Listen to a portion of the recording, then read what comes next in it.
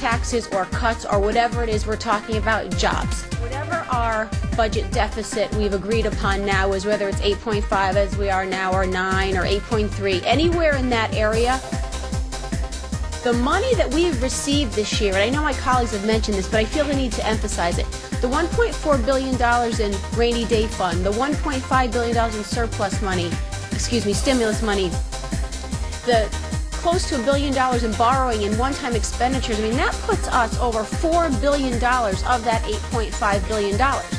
And that's great. That's helped for us at this point. But what do we do in 2 years?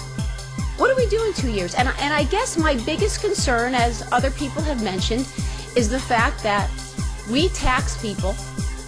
And it's not about, can you afford it? Can that business afford it? Who's going to leave? Who's going to come back? These people represent jobs.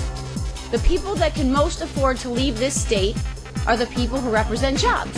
And the only way to get out of a recession is more jobs. And that's what it's about. It's not about who makes $500,000, who makes $3 million, who makes how much money we're talking about. That's not what this is about. It's about helping this state get out of a recession. And I guess, to me, this is a Band-Aid. Because we're going to put ourselves in a situation in 2 years that is just as bad as the situation we're in now.